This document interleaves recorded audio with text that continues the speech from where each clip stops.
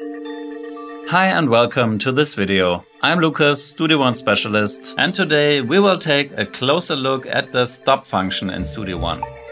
Now you may ask, what's so special about the stop function that there's a need for a video?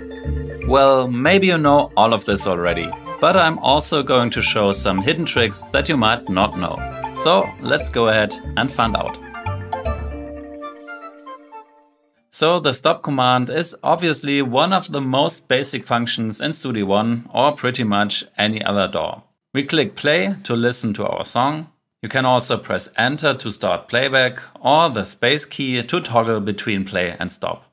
And then when we like to stop, we click on the stop button or press the 0 key on the numpad.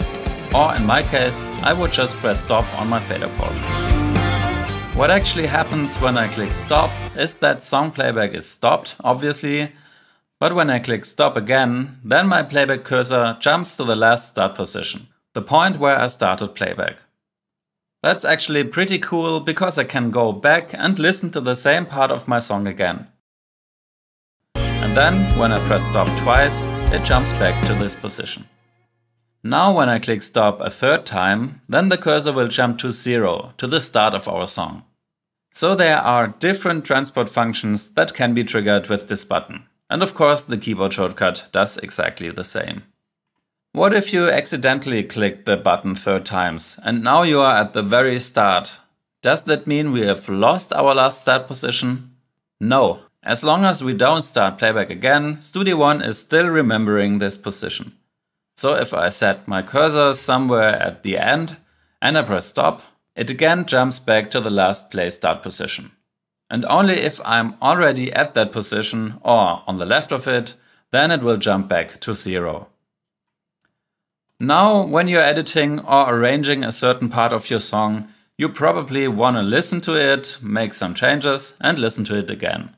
For that, there's another option that is useful for this kind of editing or spotting scenarios, and it's in the transport menu. Or we can just right-click the stop button and that opens a little menu, and here I can say return to start on stop.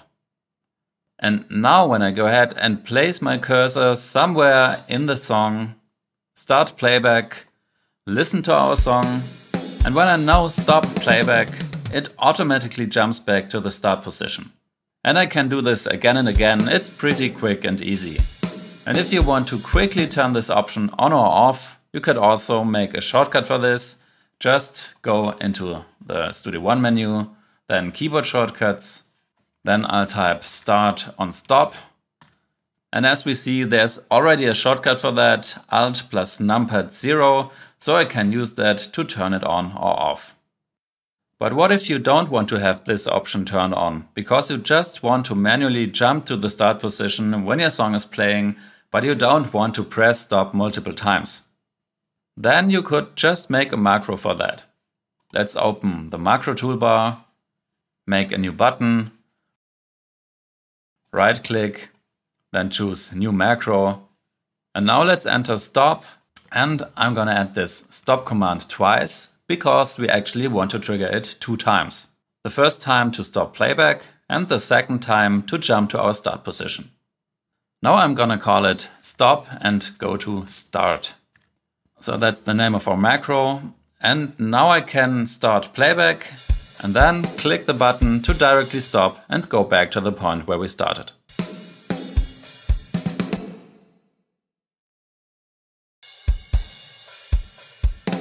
And now I could again assign this to a hotkey because that's much faster. And here's tip number 2. Because some users complain that they often accidentally press the stop key more than once, although they just want to stop playback without jumping back to anywhere. Is that possible? Yes, it is. And again, the way is to make a macro. This time I won't create a new button, I just open the macro organizer. And I'm gonna click new to open the macro editor. And again, I'll type in stop and just add it to the list. And now you can see that the stop command has an argument that is called strict. And this strict argument is exactly for that case when you just want to stop and nothing else. So double click this command and just enter 1. So the 1 value actually tells the command that it should just stop playback but not jump to anywhere. I'll call this one stop strict. And now let's go into the keyboard shortcuts and type in strict to find it. And I'm going to assign the key numpad 0. Yes, that's the one that was assigned to the plain stop command. And I'm gonna override it and assign it to our custom stop command. Or it's actually a macro, but anyway. And now when we're done with that, I can start playback and then press the numpad 0 key to stop playback. And no matter how often I press 0, the cursor will just stay where it is, which is great. And if I want to jump back, I can press this button, or if I want to jump to 0, I can press the comma key and it will jump to the very start of our song. I hope this has been useful. If you want to see more Studio One content, please do me a favor and subscribe to my channel and hit the like button. I really appreciate that. Thanks for watching and see you in the next video.